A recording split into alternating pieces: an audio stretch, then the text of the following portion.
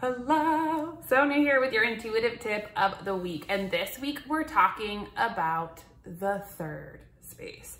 So if you subscribe to my new podcast that I do with my mom, Sonia Choquette, and my sister, it's all related. This was our topic of conversation this week, talking and welcoming you to living in the third space. So let's get down to brass tacks. What is the third space? So we live in a world most often of right, wrong, good, bad, all or nothing. In the ego intellect world that doesn't have access to solutions, doesn't have access to deeper listening, and can get really, really stuck in what is right in front of them.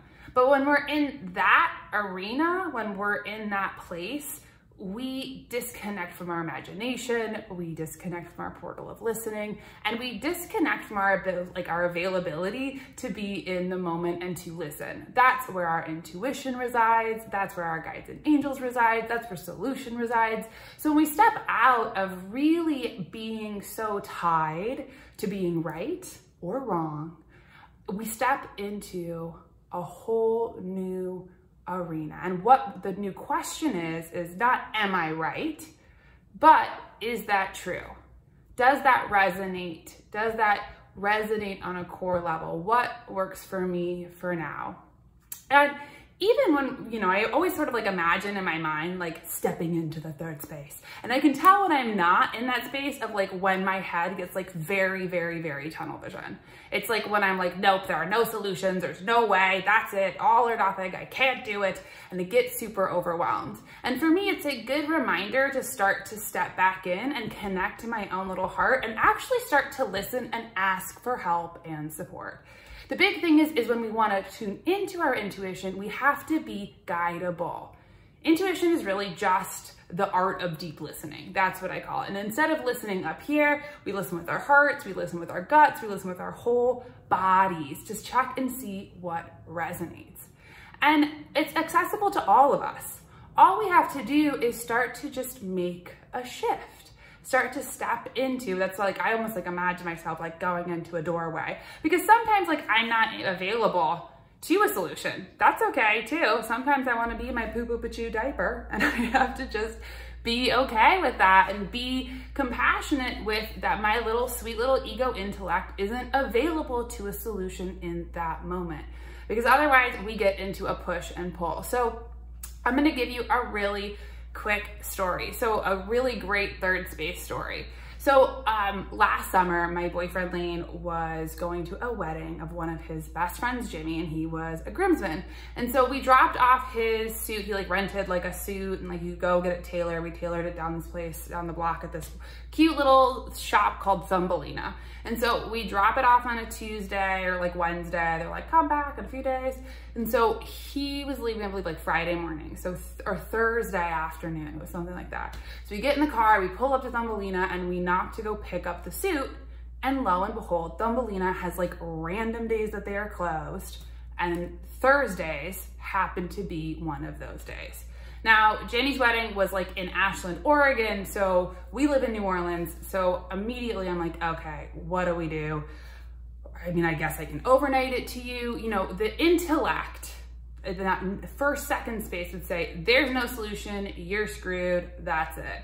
And, I was we were both let's just pray to our angels. It's let's just pray for a solution. Let's just ask for a solution. And then Lane had the idea, he goes all right, I'm gonna get up, and he goes up and we decide that we're gonna go knock on the door. I go stand and I knock on the door of Thumbelina. I'm maybe it's dark, there's no one in there. I'm but it just dropped in. Might as well, right? That third space, always open to a solution. And lo and behold, out of the back of this completely dark, closed, tiny house emerges this woman who works there. And we got the suit, and Lane got on his flight, and we didn't have to overnight it, and it wasn't a lot of drama. But that is living in the third space. If we're in our heads, if we're in that intellect place, there would have been no access to a solution. It would have been oh, it's closed and that's it. Tant pis, as the French would say.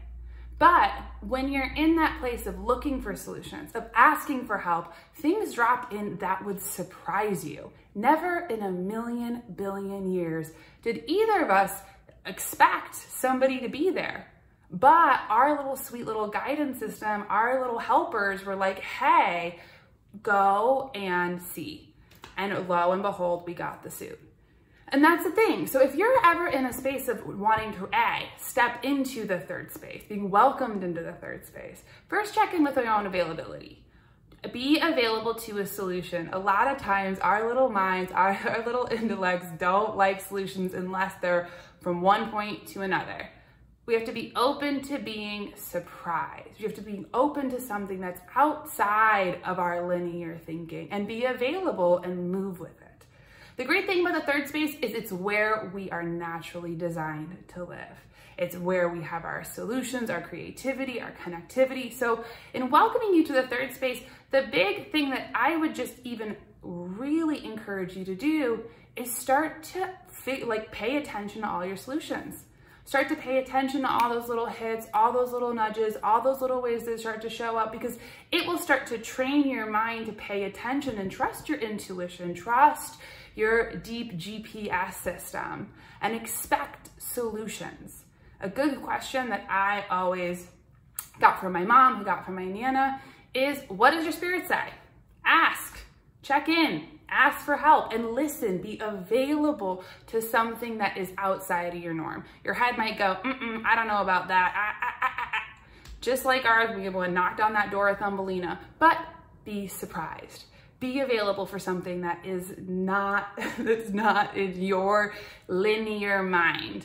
And be available for your gorgeous guidance, because it'll show up, and it's really a lot of fun living in the third space. So as always, if you like this, tell me, do you live in the third space? Are you somebody that's able to look for solutions? Tell me in the comments below. Let me know what you think. I'd love to hear from you. If you haven't already, subscribe to our podcast. It's all related. We come out with a new episode every week. And I give you tools and tips, and I have a wonderful little group, your spiritual bestie, where we take the tool that we work in It's All Related, that we share in It's All Related, and work it as a group there, which is so fun and so important to have your own believing eyes. And if you haven't already, go into my link tree and get my free meditation and ebook. These are tools that I love and use all the time that'll help you jumpstart your intuition. And as always, if you haven't already, get my book, You Are Amazing. Serena and I wrote it as a love letter, and it's filled with stuff to help you tune in, because that's my greatest joy. So I'm sending you all my love. I hope you have a beautiful day. Bye.